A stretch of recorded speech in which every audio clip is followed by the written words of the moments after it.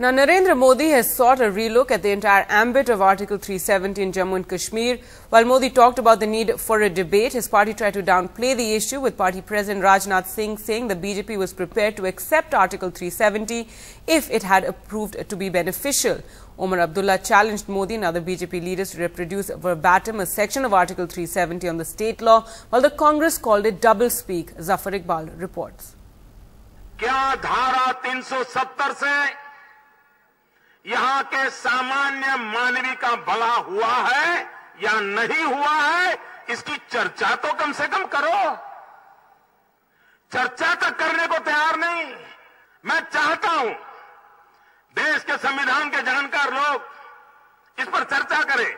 यदि धारा 370 से जम्मू कश्मीर का कोई लाभ है, यहां की गरीबी दूर हुई है, बेरोजगारी दूर हुई है, यदि यहां का विकास हुआ है, तो धारा 370 को हम भी स्वीकार करेंगे। A departure from the BJP's position that seeks complete abrogation of the special status to Jammu and Kashmir. But in his first public rally in the state as the BJP's prime ministerial candidate, Narendra Modi also went on to argue that people from the state, instead of getting special status, were actually deprived.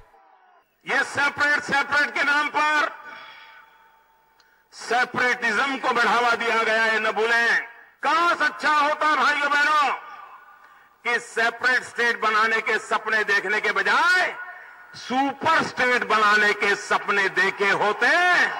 जो अधिकार यहां के मुख्यमंत्री श्रीमान ओमर अब्दुल्ला को मिले हैं, क्या वही अधिकार उनकी बहन सारा को मिले हैं? क्या नहीं मिले हैं। मुख्यमंत्री को जो अधिकार है, वो अधिकार मुख्यमंत्री की बहन को नहीं है, क्योंकि उसने कश्मीर के बाहर शादी की, उसके सारे अधिकार छीन लिए गए। मैं यहां हिंदू मुसलमान की बात करने नहीं आया हूं। मैं जब बात करता हूं तो 1.25 करोड़ मेरे जम्मू कश्मीर वासियों की बात करता हूं। अगर विकास करना है तो जोड़ने की राजनीति काम आएगी, विकास उसके द्वारा होगा। भारत की संसद में हिंदुस्तान के उस समय के प्रधानमंत्री पंडित नेहरू जी ने कहा था, धारा 370 को लेकर के उन्होंने कहा था, ये धारा समय रहते घिसते घिसते घिस जाएगी, ऐसा कहा था।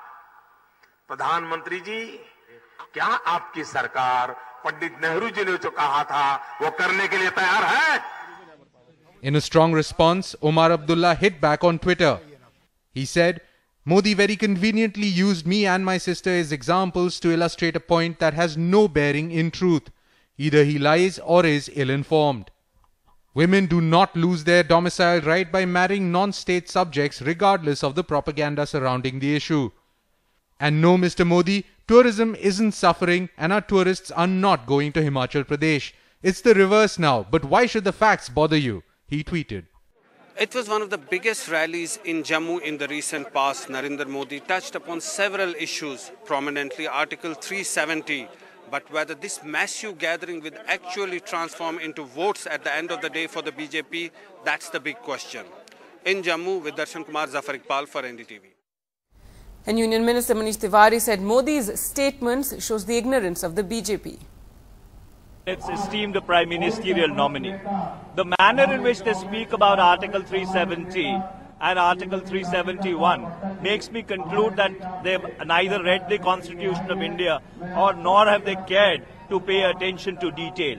Article 370 and 371 are provisions which integrate various regions of India into the national mainstream. That it completely reveals their doublespeak. 10 years ago, 5 years ago, 1 year ago, you would hear the BJP talking about abrogating Article 370. Now they are talking about a debate on Article 370.